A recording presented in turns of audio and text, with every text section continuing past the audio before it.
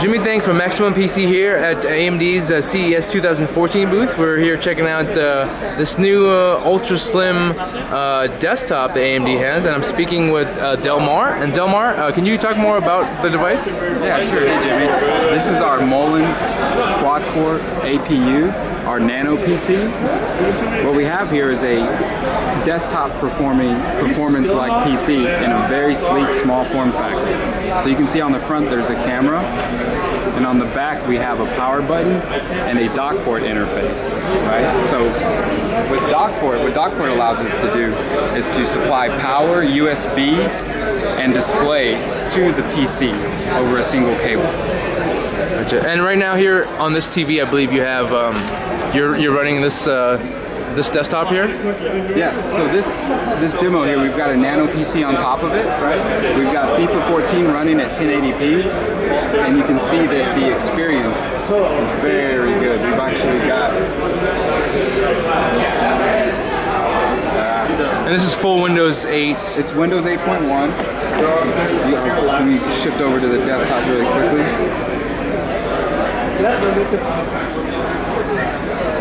Yeah, so you can see that it's Windows 8.1. And the form factor is just very impressively thin. And I know you can't talk about the specs right now, but can you talk about how you kind of talked about this briefly?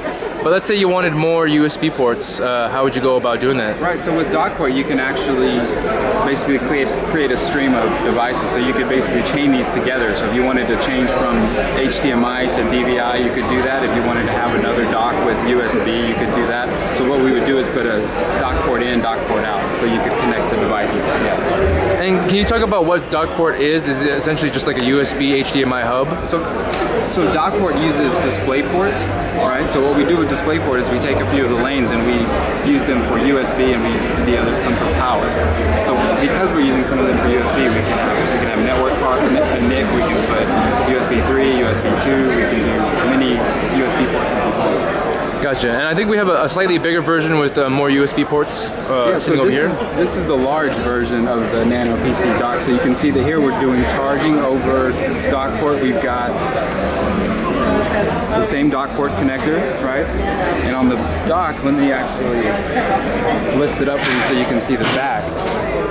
You can see we've got mini DisplayPort out. We've got a few USB ports. There's a NIC back there. You've got audio. Now the display interface can be whatever you want. We used mini DisplayPort because it's simple.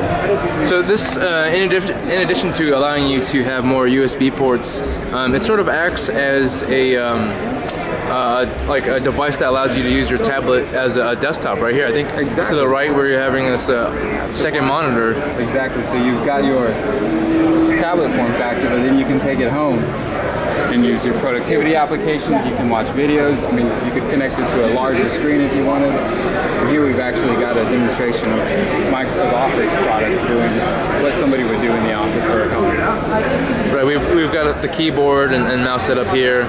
So it seems like it's all sort of merging together, would you say? It is. Gotcha. And when do you think we'll see these products out on the market? So this is a 2014 APU, Mullins, so later this year. Okay, and you guys won't be productizing yourself, it'll be through third-party vendors and all that? Right, these are strictly reference platforms that we developed to inspire OEMs to build devices like this. Cool, thank you. Thanks.